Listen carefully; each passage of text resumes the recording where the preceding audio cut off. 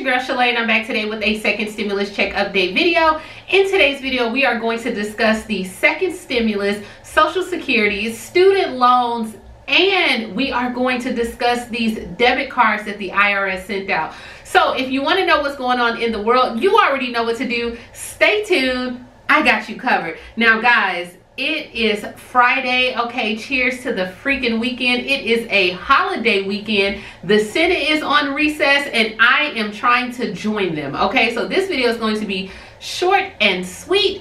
And if this is your first time tuning into my channel, hello my darling, my name is Shalae, and here on this channel we talk about shopping, saving, and everything in between. So let's go ahead and jump into this second stimulus. I have my computer here, so if I'm looking down, that's what's going on. All right, so Senate Majority Leader Mitch McConnell, he outlined 3 priorities for the next stimulus. Now, of course, we all know I talked about this in a few days ago in a few videos, and he wants to focus on kids, healthcare, and jobs.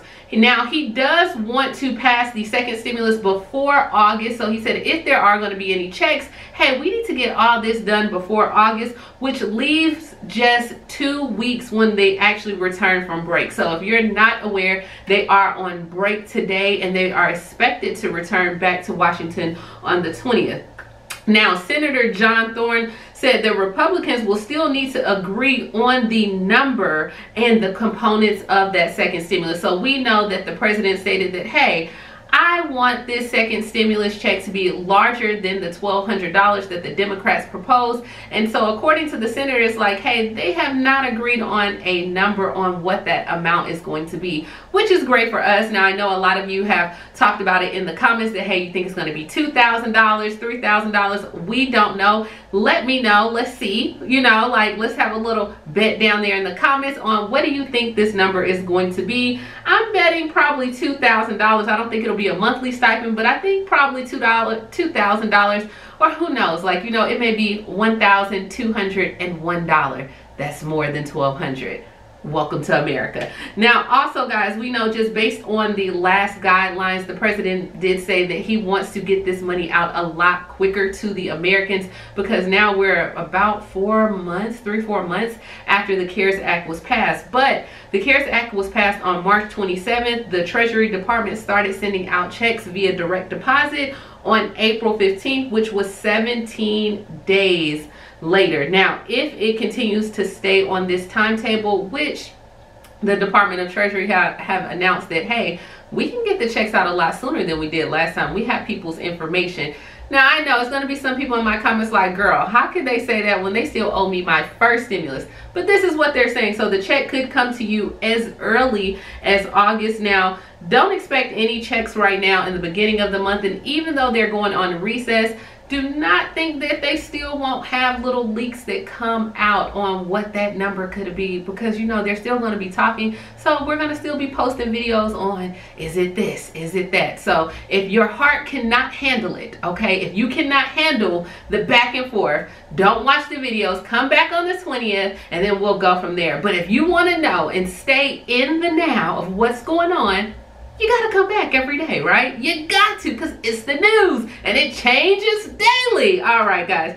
So the Congress, like I said, they go on vacation from July 3rd and they're expected to return Monday, July 20th. Now, once they are in Washington, they are in Washington July 20th through August 7th. And at that time, Congress will likely approve the next stimulus package before August 7th. And that's according to Mitch McConnell. He's saying that he wants to approve the next stimulus bill before Congress goes on recess once again in August. Now, for a lot of people who are still stating that, hey, we're not going to get anything, girl, like, don't even get my blood pressure up, okay? We're not going to get anything. Guys, if we're not going to get anything, they could have just said no. Like, why are they taking us on this roller coaster ride? And hey, I've been riding it. I'm in the front seat. Okay. All right, guys. So speaking of the IRS and processing checks and Department of Treasury, if you have yet to receive your stimulus payment, you may be receiving a letter in the mail.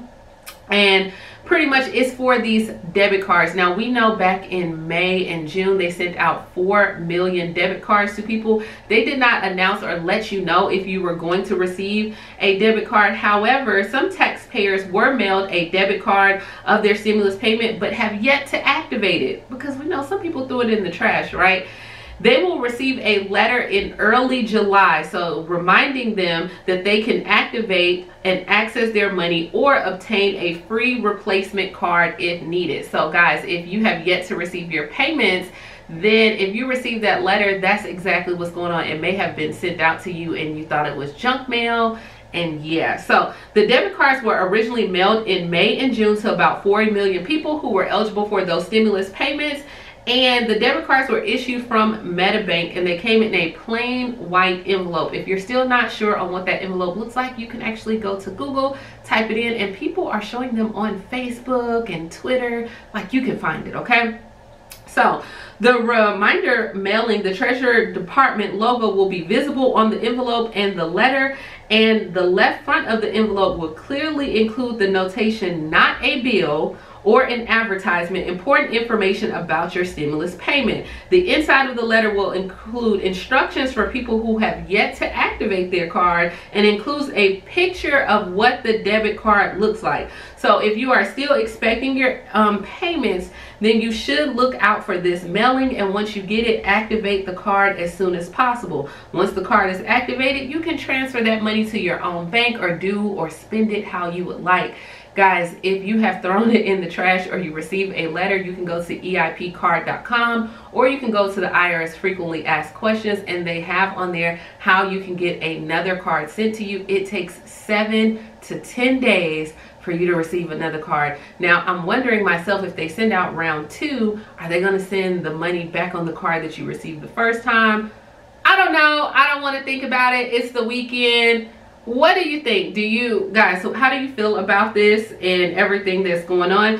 Now, if you are still waiting on unemployment, still waiting on your unemployment checks, there is an article that is published right now. What you can actually do is contact your state or local congressman, and a lot of the congressmen have taken on helping people get their unemployment. So you would of course need to contact the appropriate or the state legislator that represents your area. So you know, sometimes it's like districts or different things on there, and you need to call them, guys. I know I tell you like to email, do what you need to do, but you need to contact them and have all your information indicating where you have applied for your unemployment, your filing each week, what's your number that they can get in contact with you at, and I promise you, let them work. So in a news article that I read today on Forbes, a lady was stating that how one of her family members was having issues getting through with unemployment. She heard on the radio that, hey, all you have to do is contact your local congressman. She reached out, and then within 5 days her uncle had his money in his account. So for those that are still waiting, I would definitely have you contact your local congressman and ask them for help regarding your unemployment and see what they can do, because a lot of unemployment offices are just understaffed. They're not answering the phone. I know you guys have tried emailing them, reaching out to them, and in Kentucky they had long lines of people just waiting for them. Look on the websites as well and see if they have anything like that where they have different local stations set up, because I know in Kentucky, and I don't think they were doing it here in Alabama, but other states, they have little local like setups where you can actually go and meet with somebody at the unemployment office, and they had it like in the community, and it was like an 8-hour wait in Kentucky. Whoa. Okay. All right, guys, and last but not least, for student loans, I am still looking to see if they're going to pass this $10,000 loan forgiveness that is part of the HEROES Act. We don't know. A lot of people are not discussing it as of right now. The priority is the stimulus check, and I know people are still wondering about hazard pay as well. I am looking every single day, especially for student loans. But U.S. Representative Elise Stefanik, she has passed a bill, or she has sent up a bill that will help spouses of military service members during the transition to new duty stations. And according to this bill, it will allow like military spouses to defer their student loan interest for up to 90 days on there when they're completing a PCS or a permanent change of station. There will be also no interest accrued during the deferment. Now, according to this, she said that she wanted to find a way to help military families and just have that additional financial protection during moves to new duty stations as well. So she says military spouses sacrifice education, job, and family stability in order to their service member spouse to courageously serve their country. Their spouses deserve for their sacrifices to be recognized and honored.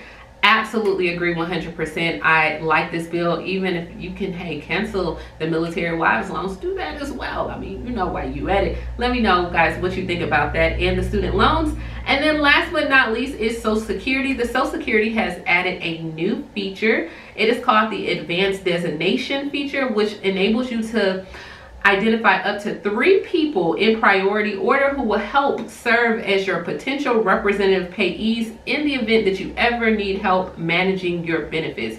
You can go to the Social Security website at that time and you can answer or look at the questions about any regarding the advanced designation. You can also apply for the Medicare online in 10 minutes with no forms to sign, with no required documentation. So they're trying to do like these virtual offices is right now, because you know a lot of places are not open back up.